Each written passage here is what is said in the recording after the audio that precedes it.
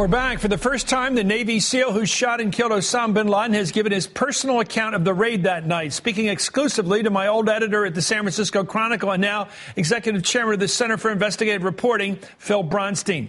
In the March edition of Esquire, the former Navy SEAL gives chilling details of that historic night, from counting back and forth to 1,000, which he did during the 90-minute helicopter ride to Abbottabad, and then thinking about a quote from President George W. Bush's 9/11 speech over and over again in his head, then storming bin Laden's compound and walking through the dark hallway to the third floor, coming face to face with the most wanted man in the world. Well, the Navy SEAL says, quote, "He looked confused and way taller than I was expecting. He's got a gun within reach. He's a threat. In that second, I shot him 2 times in the forehead. Bap, bap. The second time, as he's going down, he crumbled onto the floor in front of his bed, and I hit him again. Bap." The former SEAL, who retired last year, also talks about his uncertain future and living in constant fear that his identity could be exposed, even telling his children to never say the name Osama bin Laden. With me now, Phil Bronstein, who broke and wrote the story. Phil, sir, thank you so much for this. A couple questions as a journalist and about your tradecraft here. How did you find this Navy SEAL? How did you ID him yourself? And how did you get him to talk? Well, Chris, finding him really happened through more of a social contact. We had some mutual friends. They talked to me before I ever met him. He and I had a number of phone conversations where I still didn't know who he was. I knew what he'd done. And then gradually trust developed, and, we started talking more and more. I met him face to face. Those kinds of meetings happened probably dozens of times. And then this really took place over a year and a quarter. How long did it take for him to open up and actually give you a narrative of killing bin Laden? I would say that really the first long narrative happened right after he got out of the service, which was the beginning of September last year. And you also got confirmation from the point man. There's only 2 men up on that third floor, and the other guy there told someone else that he was the guy. In fact, the guy you talked to was, in fact, the shooter. Yes, and the point man talked to people. Point man hasn't really talked publicly at all, probably never will, from what I can understand of the point man. But there were dinners, Chris, a week after the mission with SEALs who were on the mission and the shooter, talking very openly about what had happened. I talked to a variety of people, civilians and military, who were at that dinner. There's the mentor I talk about in the story, who's an older retired SEAL who went on to Blackwater, and then the CIA got a call from a very high-level government official several hours after the raid in Abbottabad saying it was your guy.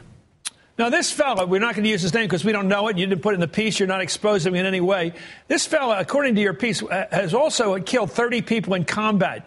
So how does this fit into his record and his conscience, doing his duty, getting the bad guys? I thought it was wonderful that he talked about what George W. said after 9/11, that this was something we have to defend our country. This has to be dealt with as a very moral obligation on our country's part. But how does he deal with all this killing?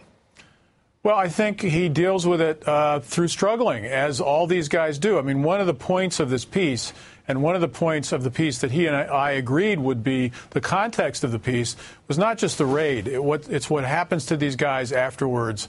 Not a pretty picture oftentimes, abandoned somewhat by the government, not absorbed in the private enterprise system in any way that they should be, considering all the skills that they have. So that was the kind of context of the piece. And he's a guy who wanted to portray the human side of that. Yeah. So there's a story in there about his wife finding him with a bottle of Ambien pills and his gun and his pistol one night, contemplating suicide.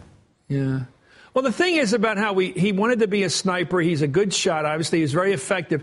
What is a sniper supposed to do when he leaves the service? I mean, what does that plan prepare you for in making a living, which you have to do because he didn't get a retirement? Well, Chris, keep in mind that, snipers, there are a lot of snipers in the military. So aside from being a sniper, he's a Navy SEAL, and aside from being a Navy SEAL, he's a SEAL Team 6. It's the highest level of training, the highest level of classification, the highest secrecy level there is.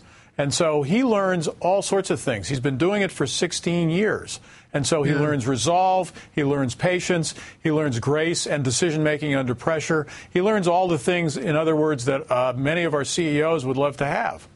So you think he could find a way to transition into something peaceful? Well, yes, but there has to be a mechanism for transitioning. So I talked to Dick Costolo, who's the CEO of Twitter, and Jeff Clark, who's the chairman of Orbitz in San Francisco, where I live. And basically, both of them said, we'd love to help these guys. There are other CEOs around the country. I spoke with some in Manhattan here the other night. They want to help these guys. They need a mechanism. They need an organizing principle. Well, the movie Zero Dark 30, which I saw, portrayed the character Maya, the female CIA agent who was key to locating bin Laden.